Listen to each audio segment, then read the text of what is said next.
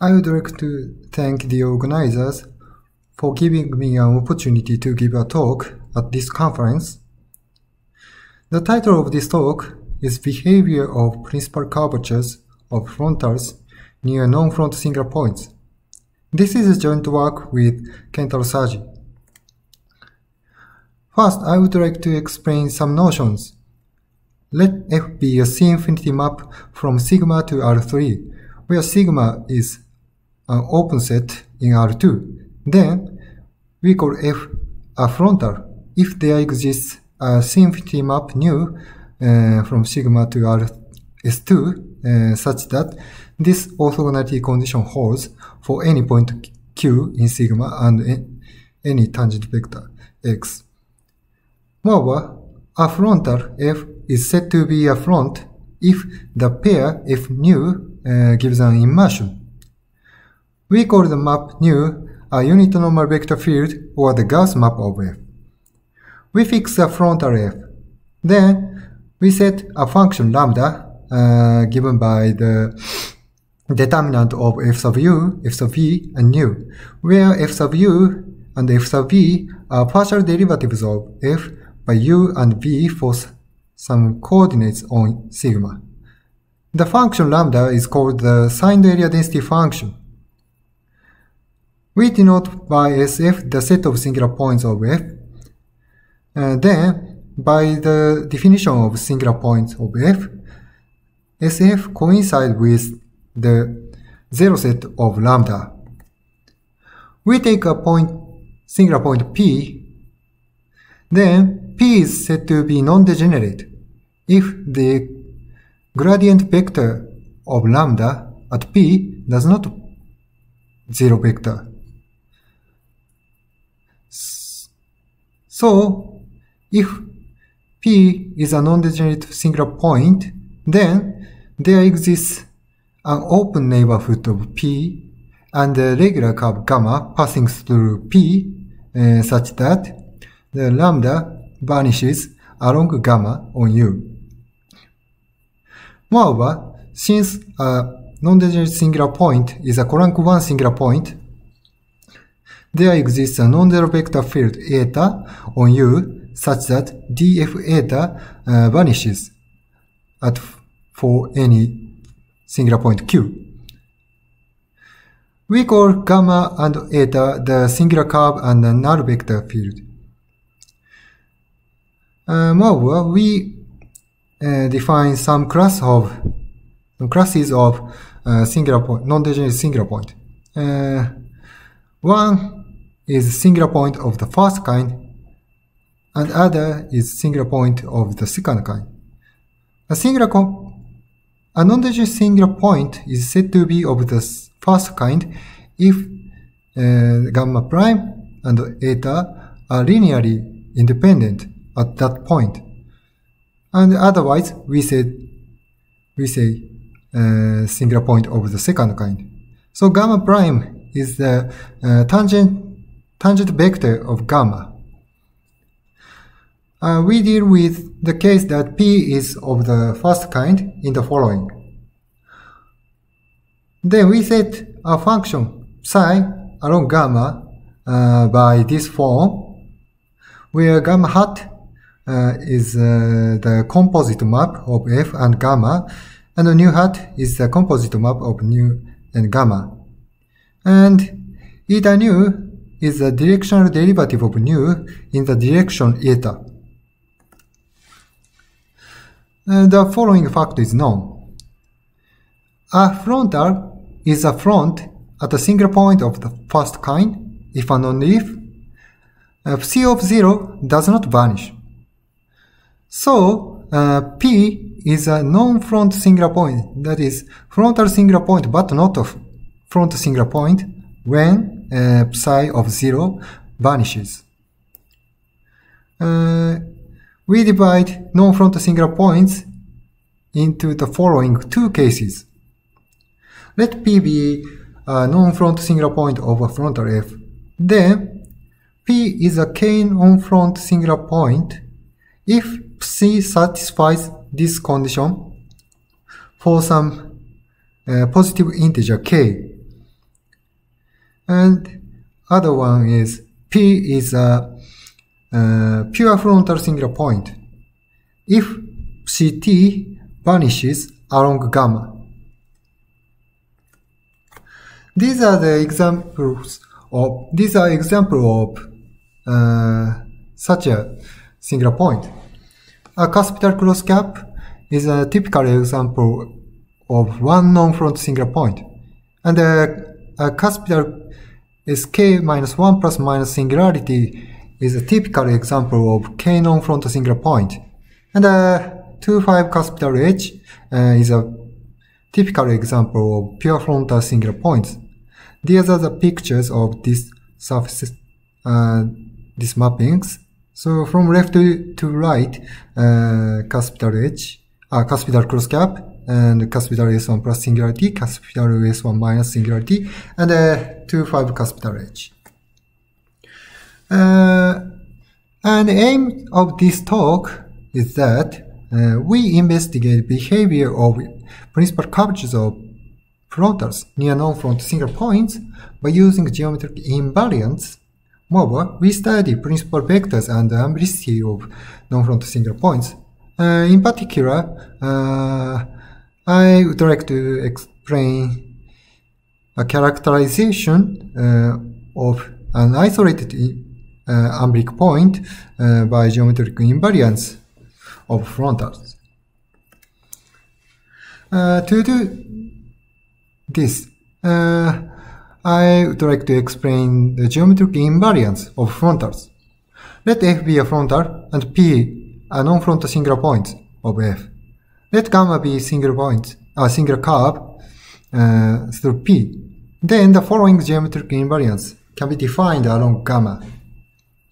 Kappa S is called the singular curvature, and kappa nu called the limiting normal curvature.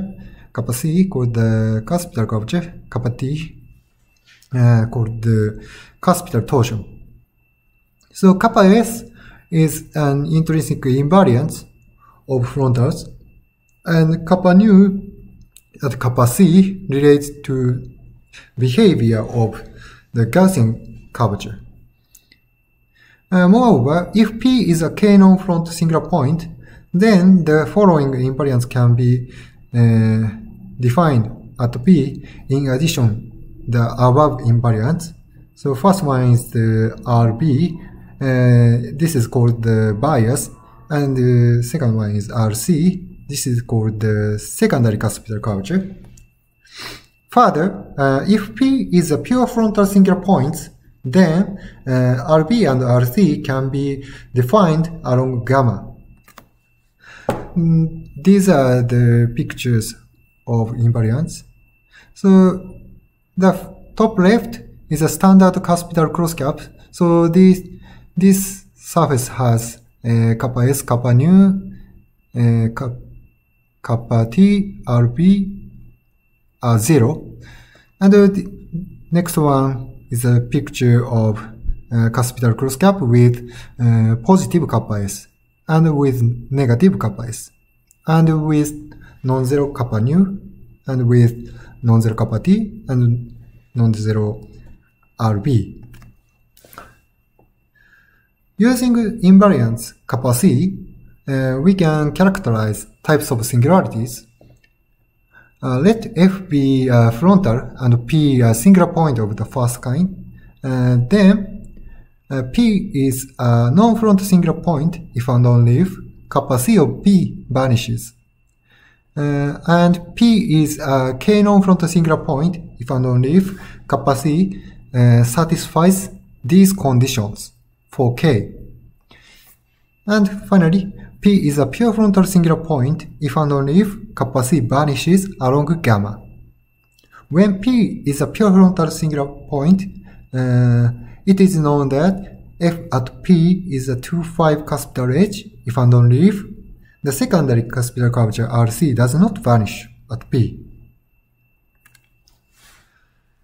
To consider behavior of the principal curvatures, we recall behavior of the Gaussian curvature and the mean curvature. Around the non-front singular point P, behavior of the Gaussian curvature K and the mean curvature H are known.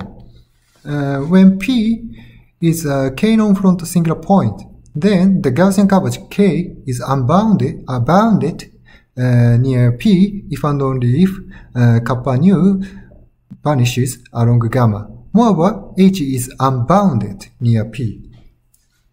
For the case of pure frontal singular point, both the Gaussian curvature and the mean curvature are bounded smooth function near P.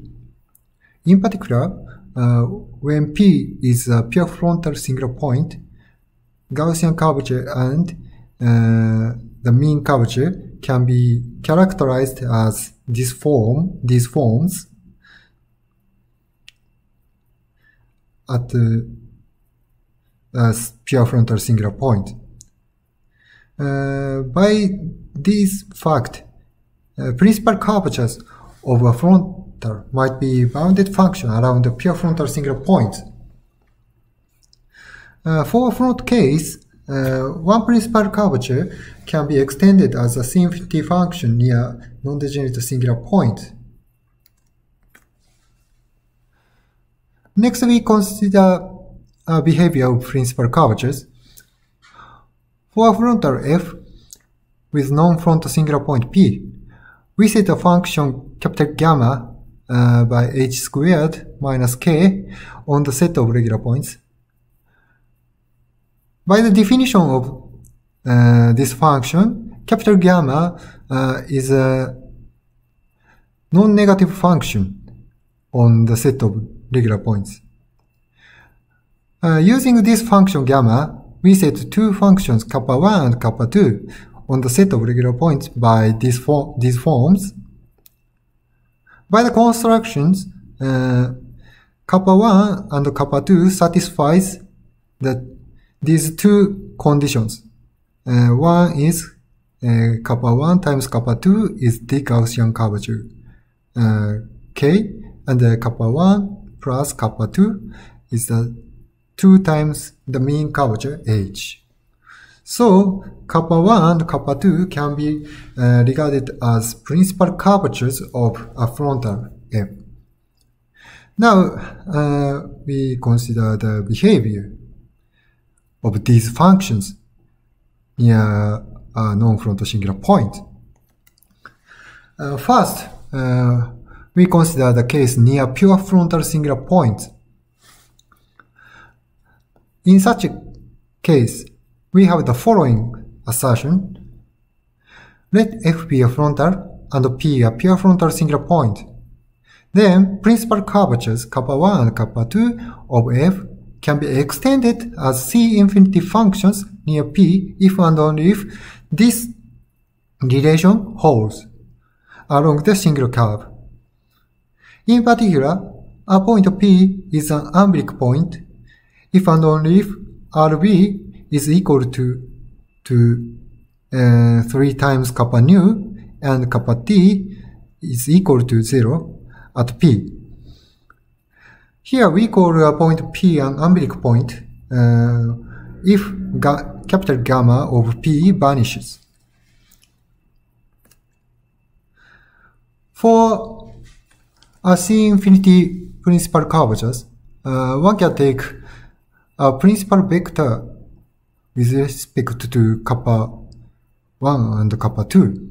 So such a vectors are defined by this equation.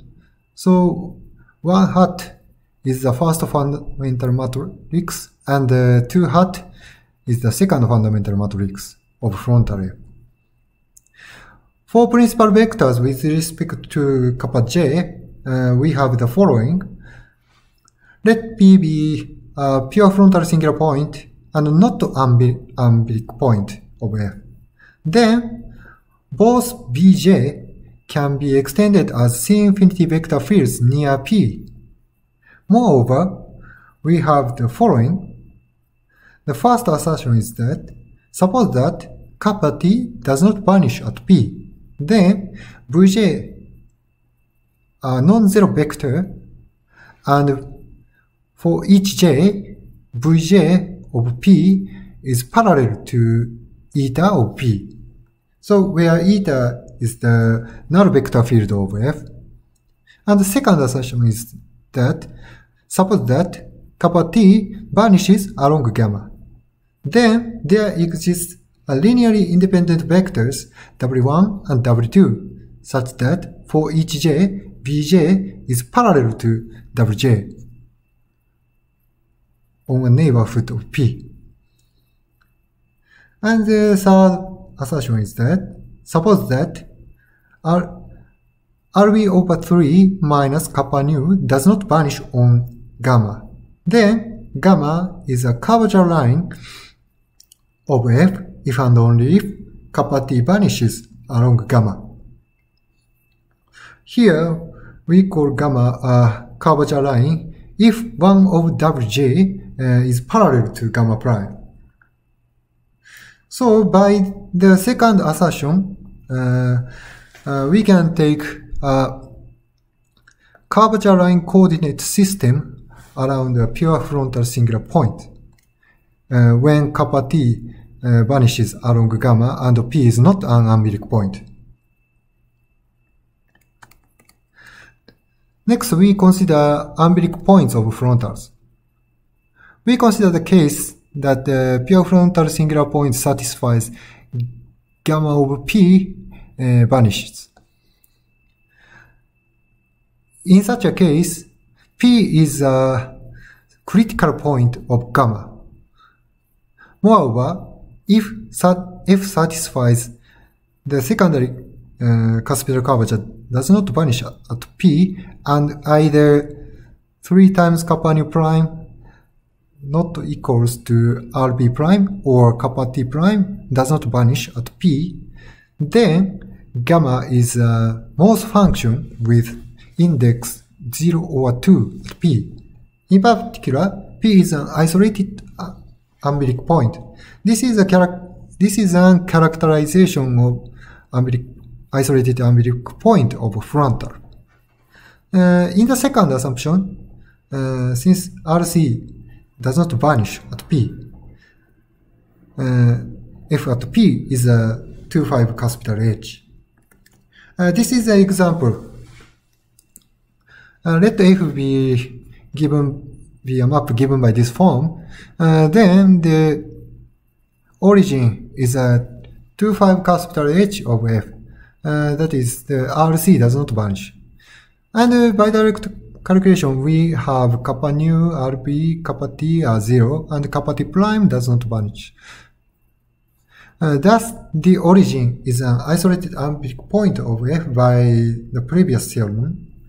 In fact, the graphs of principal curvatures are touched one point, so this left figure is the graph of kappa 1, and the center is graph of kappa 2, and right is graph of both principal curvatures, and this point is an umbilical point, so just touch one point. Next, we consider the behavior of principal curvatures near k non-frontal singular points. In such a case, we have the following. Let F be a frontal and P a singular point of the first kind, and let gamma be a singular curve passing through P. And if P is a 2 times 2k non-front singular point of F, then one of principal curvatures can be extended as a continuous function near P, and another is unbounded near P. On the other hand, if P is a 2k plus 1 non-front singular point of F, and kappa nu does not vanish at 0, or kappa nu has a finite multiplicity at 0, then kappa 1 is continuous on this set, but unbounded along this set. And kappa 2 is continuous on this set, but unbounded along this curve, where kappa j are the principal curvature of F. So, for example, if if capital S1 plus minus singularity, so one principal curvature is continuous function, but another is unbounded function. And the example of second assertion is here. Let f be given by this form. Then the origin is a capital cross cap. And by the direct calculation, we have kappa nu is 2. This is non-zero at the origin. We consider the denominators of principal curvatures kappa j for f on the u-axis. Then we have these forms. So the upper one is the denominators for kappa 1 along the u-axis, and the bottom one is the denominator of for the kappa 2 along the u-axis. So on the u is, and now the u-axis is the singular curve. So if u is positive, then the upper one is non-zero, and the bottom one is 0. So kappa 1 is well defined on the u is positive. The positive u-axis. However, kappa 2 is unbounded along the positive u-axis. On the other hand, if u is negative, so kappa 2 is well defined and kappa 1 is bounded. So theorem 3.6 in these functions are verified. So these are the graph of principal curvatures of f. So this is kappa 1. So this function is continuous except for the positive u, negative u, and this is the graph of principal curvature kappa 2. This is continuous except for positive u, and this is both of principal curvatures. That's all. Thank you for your listening.